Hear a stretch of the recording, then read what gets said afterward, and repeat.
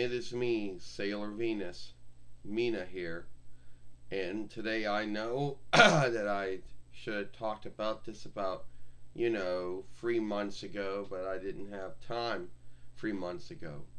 So we're going to talk about Nick Kong being the head leadership fellow at WWE. Now, the rank of head leadership fellow in WWE was not crafted until between 98 YL when WWE became a outless acted or enforced business. And the first one who held that rank was Linda McMahon from between 98 YL to 2009 YL, followed by Vince McMahon from 2009 YL to 2022 YL, followed by Stephanie McMahon from 2022 YL to 2023 YL, and followed by Nick Kong in 2023 YL to now. Nick Kong seems to have a good head for business, even though he's only been in WWE since 2020 YL when he took over as the force setter of WWE, which that rank has been around at least as early as that rank has been around for some time, and many folks had it. The offshoot between the true rank and the Farseer show rank is kind of misleading, but we're not going to talk about that right now. Nick Kong came to WWE in 2020 YL after George Buzzis and Michelle D. Wilson were both fired, and both of them were half of them were force setters, and Nick Kong took their stead. Now, when Stephanie McMahon stepped down earlier this year, Nick Kong became the full leadership fellow at WWE because he was a half leadership fellow at WWE with her. And when Vince McMahon became the leadership Seatman fellow. Now, a lot of folks have a belief that Nick Kong or Nicholas Kong happens to be kin to Shao Kahn and Anthony Kong, but that's not true. Yes, they might have the same kin name, but their kin are not kin to each other. Shao Kahn and Anthony Kong, well, Shao Kahn came from Pakistanish land, where Nick Kong and his kin came from Iranish land.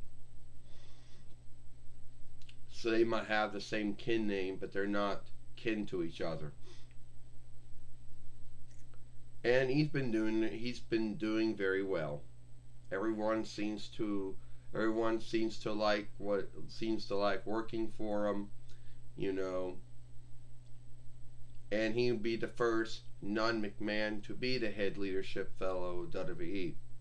Oh yeah, now WWE's had many force setters, and I'm talking about the ones that had true oversight, not the ones that were on show. Yeah, like there was William Grasberg, there was Arnold Skaaland, then there was Truly, then after that, then there was, Linda McMahon, and then Stan Snyder, and then Dana Goldsmith, and then George Brose and Michelle D. Wilson and Nick Kong, and then Frank A. Roderick. Anyway, he seems to be doing very well. I don't know that much about him beyond what I read, And you might ask yourself, well, who is listed underneath leadership and who works underneath him? Well, underneath him is Frank A. Roderick, who is the force setter and head income fellow of WWE. Hunter Hearst Helmsley, the head works fellow of WWE. And Kevin Dunn, the head showrunner fellow of WWE. Those are the ones on leadership, if you go to WWE's website, that work underneath him. But there's a whole bunch of other folks who work underneath him. Who is he answerable to? Well, the WWE Board of Overseers. The leadership Seatman fellow at WWE, Vince McMahon, because he took back the rank of seatman for the 2th time, but it was a newly crafted rank because WWE didn't have a leadership seatman fellow before. So I think that Nick Khan does really well as a wrestling business owner, or at least a head leadership fellow. And if WWE is ever bought by any business, be it Comcast, the Walt Disney business, news business, Amazon, or Strong Woman, or Netflix, or whatever business ends up buying WWE as an offshoot, Nick Khan would be the business head. Well, everybody else would be heading up their on-look teams. There would be team leaders, and they would be leadership, head leadership fellow, and everybody else would be a head leadership in some way. Well, some are team leaders, some are leadership under 4 setters, and some are just head you know what.